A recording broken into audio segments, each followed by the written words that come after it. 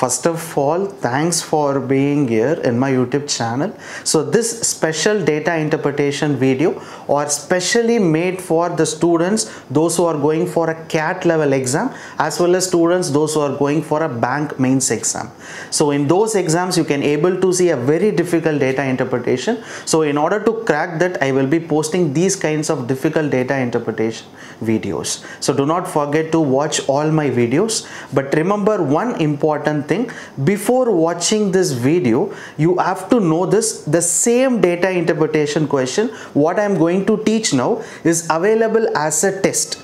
So first visit my website or my mobile application. There in a quantitative aptitude session you can able to see at the last data interpretation bracket mains. So inside that, the same question what I am going to teach in this set available as a test. First write the test and check what is your score, whether you are getting 5 out of 5 or you can't able to understand the DA itself. So first write the test. After writing the test, come and watch this video for solution. Without writing a test, if you watch this video completely, 100% the video will be useless, no use. So first write the test and analyze what is the mistake that you have done, where you have done the mistake, and then watch this video, right? Definitely it will be helpful for the students, those who are going for CAT exams and bank mains exam. So let me move on to all the difficult data interpretation question on these types of videos. So friends, now in this video number 22 on the data interpretation mains level question. So here we are going to solve a question that is based on a concept of average, right? Because they have given iPhone, Android mobile sold, iPhone, Windows mobile sold. So 3 different mobiles and all the values are in terms of average value has been given. 2 product average, 2 product average, 2 product average. So very important question, and these kind of questions you can able to see widely on many clerk level mains exam.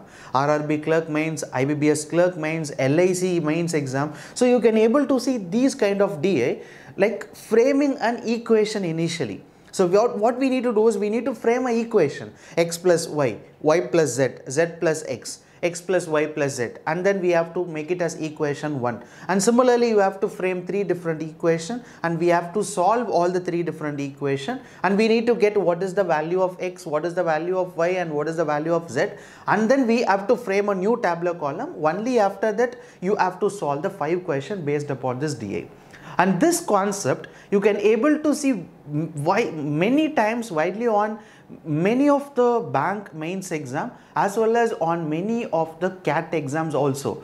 The same concept you can able to see on the set theory also. I don't know whether you remember it or not. We have solved many questions that is based on a set theory on an equation module. Some values will be given on the set theory and some values will not be given. So what we did is we frame an equation: x plus y plus z plus some value is equals to total, and framing this part one equation, framing this part one equation. So totally we will get 3 equations, and then we will solve all the 3 equations, and then we find what is the value of x, what is the value of y, what is the value of z, and then after finding it we apply in the set theory. Only after knowing all the values in the set theory we will solve the question. So I don't know whether you remember it or not, but in my YouTube channel on teaching set theory concept I have taught this, right? Framing an equation, and then after framing an equation we should know how to simplify it, and only after that we have to solve the question. So these kind of module you can able to see more on the recent year bank exams. So I hope you have taken the test, right? I don't know whether you have got 5 out of 5. But if you can't able to solve it initially, how to proceed to solve these kind of questions? So kindly understand the concept, right? That is most important. It's a very simple concept. So just look at the chart. So the given below average, cumulative average of the number of 3 different mobile phones. So they have given an average value. For example, when you take Jan month, so Jan month Android and iPhone, so total sold is 350. Which means the average has been given.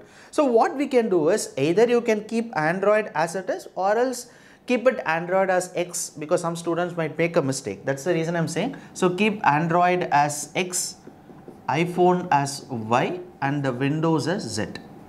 And then frame a equation. Why? Because initially they have given average for 2, 2, 2, right? So first they are given for Android and iOS. So Android and iPhone X plus Y. So for this the average has been given, which is 350. So average divided by 2, right? So Android plus iPhone divided by 2 will be average, which is equals to 350. So we can take it as X plus Y is equals to 350 into 2, which will be 700. So now 700 is what? 700 will be the total mobile phone that was sold on the month of January. These two mobiles alone, right, which is Android and iPhone. So similarly, we have to take all the remaining also. We should not consider only this value. Why? Because it is Android and iPhone. Similarly, we have these two, we have these two. So find an equation, write an equation and find a value for everything, right? So second column is for iPhone and Windows. So iPhone is how much Y, Windows is how much Z. So total average what they have given is 336. So 336 will be average. So divided by 2. So here into 2, which will be 772, right? 772. So 12, 1, 7, 3 2s are 6. Just a minute.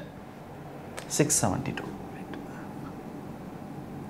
672 will be the total number of iPhone as well as Windows sold on the month of January. So similarly, Windows plus Android. So Z plus X. So third value what they have given us 302.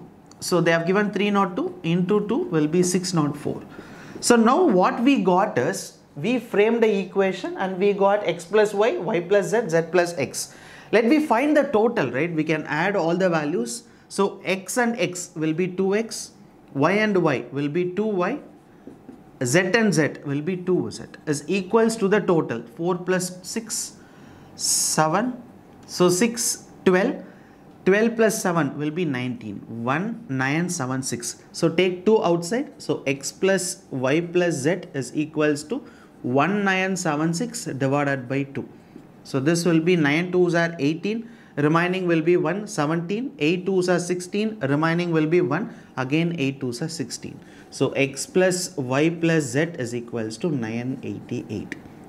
So friends, now what we got is, so this value they have not given in the chart. They have given only the average. So now what we found is in the month of January, right? In the month of January, the total mobile phone sold will be 988. That is Android, iOS, and then Windows. So total mobile phone sold in the month of January alone is 988. And now it is easy to find the Windows alone, iPhone alone and Android alone. Why? Because we know X plus Y. X plus Y is what? 700. So we know X plus Y will be 700 and the last will be Z, which is Windows phone, is equals to 988. So Z is equals to 988 minus 700 will be 200. So 288. So 288 is what? 288 will be the total number of Windows phone that is sold on the month of January. So similarly, find for the remaining stuff. So Y plus Z. Y plus Z is how much? 672. So X plus 672 is equals to 988. So once you subtract it, you will get the value of an Android mobile. So similarly, for the next value, that is Y, we know X plus Z. X plus Z is what? 604. So X plus Z will be 604. So plus Y is equals to 988. So when you subtract 988 minus 604, you will get what is the total number of iPhone that is sold in the month of January. So now we got value of X, value of Y and value of Z. So after knowing all the value, solving a question is very simple because we know every month, right, every mobile phone how much it is sold. So if you know all the values, solving all the 5 questions based upon this DA will be very simple. But initially it takes more number of time, right? You have to be little bit fast on the calculation. What we found is only for Jan month, right?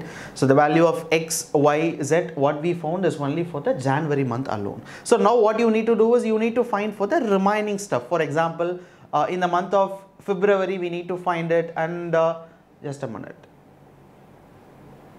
Yes, February we need to find, and then March, April, May. So totally they have given 5 different months. For all the 5 different months, you have to find this X, Y, Z value separately, right? What is the total number of mobile phone, iPhone sold, Windows sold, and then Android sold. So once you find it, solving a question is easy. So what I do is I will show you the table chart after finding all the values, right? I will display the table chart here. So kindly look at the table chart and check whether you are also getting the same answer or not.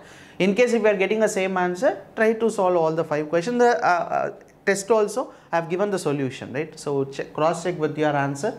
So once you find it, definitely 5 question will be easy, I think so. Why? Because all the 5 questions they have asked, it's very simple. Let's see what are all the questions they have asked based upon this chart, right? So I have only questions here. So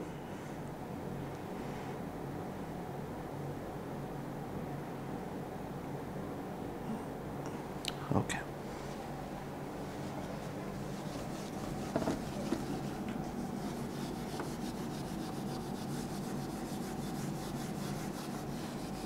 Even if you take like 15 minutes maximum, you should solve within 15 minutes, right? That's the target. So make sure to initially take time. Initially it might take nearly 10 minutes. Surely will take 10 minutes to find all the values, right? Jan month, everything. So I think after finding all the values in 10 minutes, solving all the 5 questions based upon this day is very simple. Just look at the first question. In the month of Feb, the unsold mobile in Android, iPhone window will be 20%. Find the total number of mobile phone purchased by the seller in February. So what they are saying is unsold will be 20%. So if unsold is 20%, then 80%, right? So 80% will be the sold mobile. And we already found what is the total number of sold mobile in the month of January. So according to the chart, in the month of January, 316. So 316 is the total number of Android mobile that is sold in the month of January, and that is 80%. Why? Because 20% is unsold. So by using that value, you can easily find what is that unsold mobile phones, what total number of purchased by the seller. It is easy to find that value, because once you find the 80%, then finding for all the remaining stuff is easy. So first one, 315.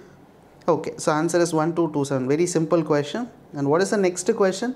Find the difference between sum of the total number of Android mobile sold on all the months together. So just we need to add the Android mobile as well as we need to add the Windows mobile, and we need to find the difference, right? So according to the chart, you can add all the Android as well as Windows, and then you can find the difference. So that is the second question. So what about the third one?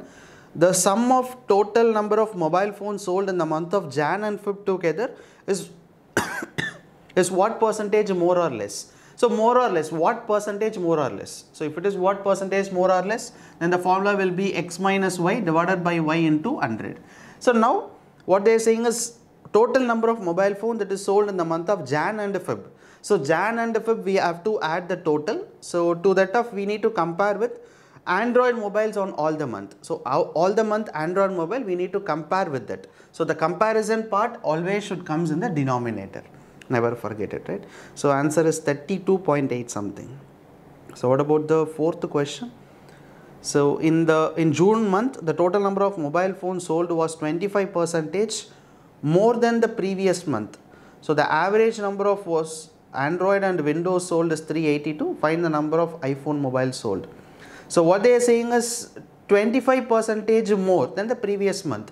So what we need to do is the previous month we have to consider it as 100%, and this month, that is June month, we have to consider it as 125%, because 25% more. So find what is 100% and we know the average. So it is easy just to find the total minus of both the mobile sold. When you subtract it, you will get the number of iPhone mobiles sold alone.